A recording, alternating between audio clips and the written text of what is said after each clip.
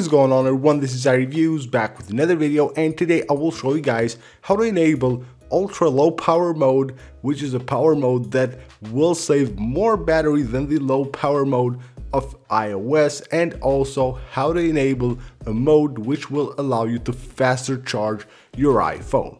To do that, you will need to have installed the Shortcuts app on iOS 12 and also download a shortcut, which I will leave linked right down below in the description, which is called Battery Manager. This is a pretty powerful and very well designed shortcut.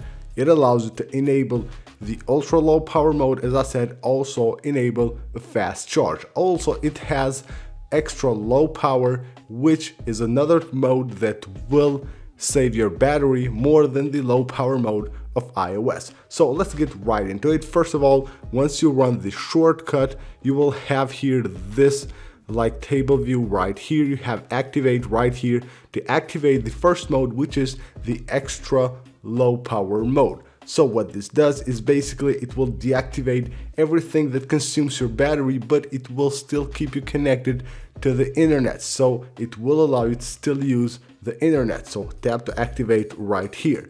Now once you have done that, you can see it will activate. You can see it will bring down the brightness. Right now it might say that you need to install update kit. Just click OK right there. It will take you to Safari. Click install and wait here a second and you're good to go. Now that's installed and you're good to go. Let's go back to the shortcuts right here and deactivate this. So you have the deactivate button right there. So you see, once you enable the extra low power mode or the ultra low power mode or the fast charge, you can deactivate them, all of them, with this button right here. Here we have the ultra low power mode.